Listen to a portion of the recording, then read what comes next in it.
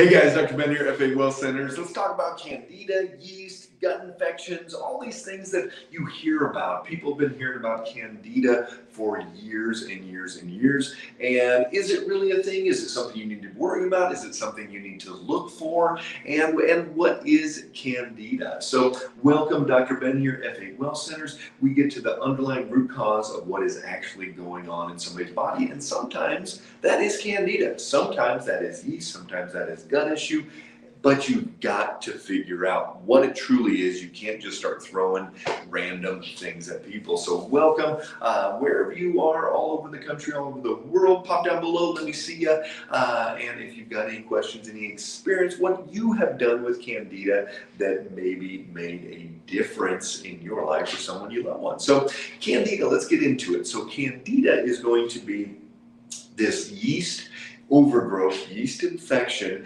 and it can be a lot of different places. A lot of people think, oh, it's in my gut, and I got Candida in my gut, and that's it. But Candida can be a lot of different places. It can be in our sinuses. It can be in our nails. Hey, Jerry, it can be in systemically flowing through the body. Yes, it can be in the digestive tract, but it can be a lot of different places. And Brittany just put that link down below. If you have not checked out our TikTok page, if you're on TikTok, check it out. We've got tons of videos. I talk less time on TikTok, so if you guys are tired of hearing me talk longer on Facebook, TikTok, shorter videos as well. But love to see you guys on there. Check out, we're getting reels set up on Instagram as well. Check out our Instagram page also. So here we go. So where does this Candida overgrowth come from? So here's some of the common causes of Candida overgrowth and this excess Candida.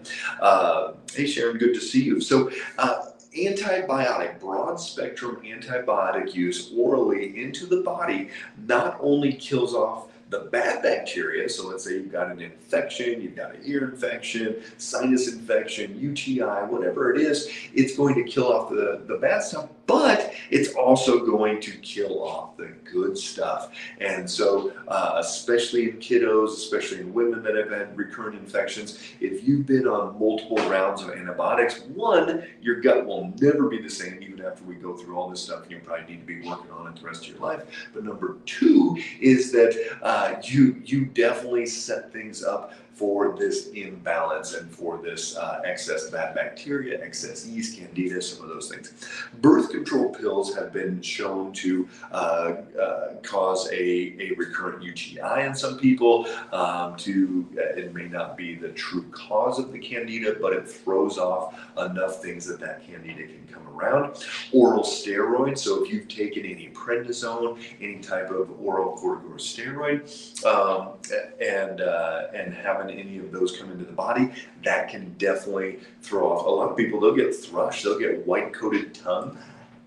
So if you look at your tongue and there's white coating on there, really good indication that you might be having some issues there. Hey Jerry, thanks for the kind words. Loving the 5-day class. So again, we're putting on the 5-day blood sugar masterclass right now. If you have not signed up for that one, if you don't have it, click down below, send us a direct message, and Brittany can get you access to those videos. You're really fun putting that together, and this is the first time running that one through. So love having you guys on there.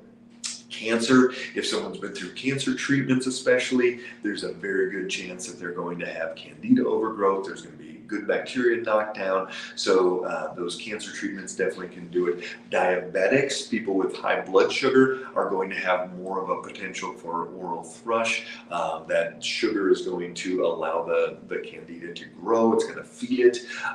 Those type of diets, if somebody's in this higher sugar diet, like a diabetic, they are going to be feeding the Candida in their gut.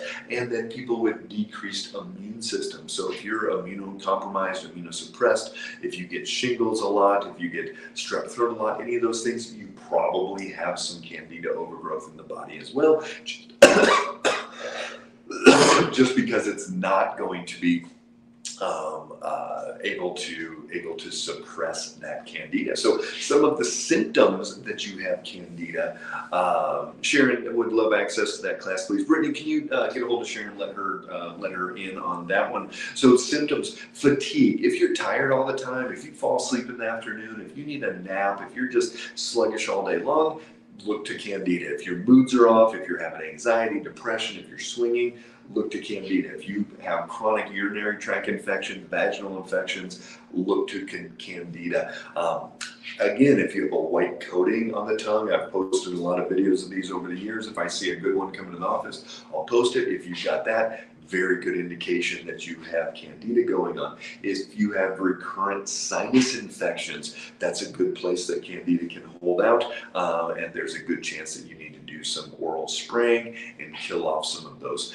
If you have chronic digestive disorders, especially gas, bloating, indigestion, feels like you're pregnant after meals, that candida, that yeast can get fed and get bloated in there as well. If you have chronic brain fog, if you're just like, man, what was I doing? I forget thoughts, any of those things, look to a yeast infection. If you have yeast issues under your skin or under your nails, if you have chronic toenail fungus, things like that, really good indication that you need to do some killing there.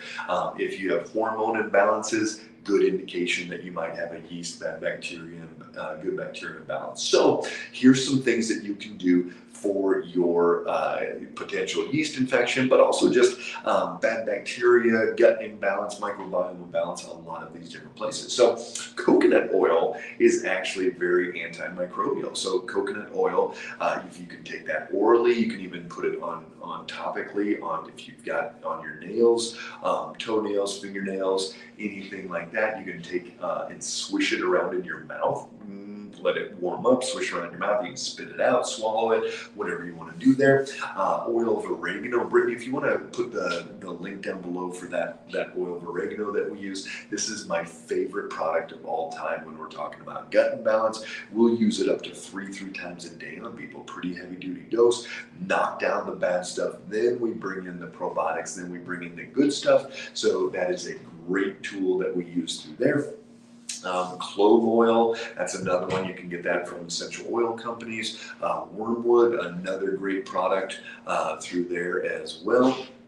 And fermented vegetables, especially after you've killed down a lot of the bad stuff, you can start bringing in good bacteria through those fermented vegetables. MCT oil internally, yes, Marla, that is great.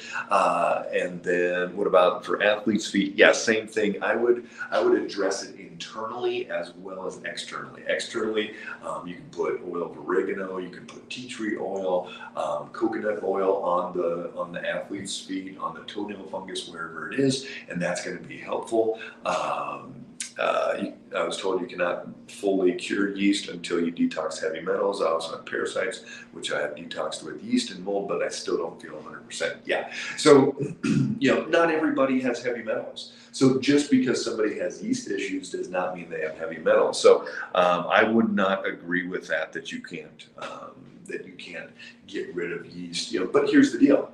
If you go back and allow the things to happen that cause that yeast to get overgrown in the first place, you're going to get yeast again. So for me, I was on 3 months of antibiotics because I had bullseye tick rings, Lyme disease. And so I did 3 months of antibiotics. My gut will never be the same, but I never had Lyme disease, thankfully. So then on the dietary side, you've got to go into as low sugar, low carb as feasibly possible. And this might take 2 to 4 weeks, if not longer, combined with these other things to totally knock it down. Remember, yeast is fed by sugar. So if you are on a high sugar diet, if you're on a vegetarian diet, vegan diet, you are going to be feeding your yeast infection, feeding your bad microbiome. So we've got to go as hardcore as possible. No sugar, no grains, no starch, no fruit for 2 to 4 weeks. It's pretty strict, it's pretty hard, and yet that's how we ultimately kick down that bad bacteria, bad yeast, bad microbiome, knock it down, build up the good stuff, and then you can really move on, and your gut's going to be in a lot better place. So if you've got questions, click those down below. Love seeing you guys. You remember, no matter what you're diagnosed with, no matter what symptoms you have, there's got to be reasons why, and that's why you dig deep. If you need help, if you're not getting the solutions, DM us, click any of the links that we have set up for a discovery call, free discovery call. We'll sit down with you, see what's going on, and let you know if we might be a good place to start to get you your health back. All right, guys, take care. Have a great day.